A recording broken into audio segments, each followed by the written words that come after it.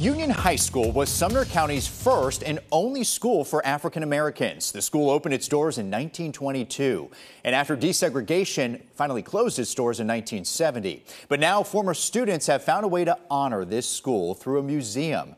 Here's News 2's Miranda Whittington with more. You don't know what that is? That's a 45. There was a time, But other schools didn't have that. when people like Joseph Malone couldn't go to the same school as his white counterparts. You didn't have a choice. This was the school.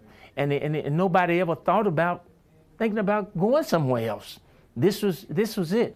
In 1922, Union High School This is our principal and his wife. was the first and only school in Sumner County where black students could learn. I was the last class to graduate from this school in 1970. I was a part of that class. Memories of his father, who served as the school's principal, and his teachers are always on his mind. They pushed us to be more and more, even though we didn't have some of the resources that other schools had. The legacy of the African American in Sumner County is most worthy. So worthy, in fact, Velma Brinkley pushed for a museum to be created. We too have a long history here, and it is so worthy of being preserved, taught, and passed on. The Union High School Museum now lies inside the former school. This dress belonged to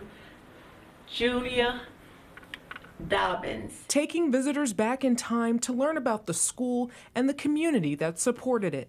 When the county refused the funds for what the school needed, the principal simply turned to the community, and the community would always fulfill that need. Union High's doors might be closed, My second grade teacher and her two children. but its story is open and ready to be shared. We hope that people will get it and gravitate and it'll motivate them to do other things to help other students in the community, or what this school did for the students that graduated from here.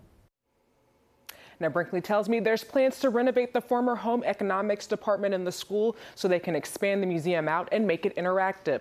A ribbon cutting for the new museum will be held tomorrow at the former school in Gallatin at 3 p.m., where people can stay and visit until 6.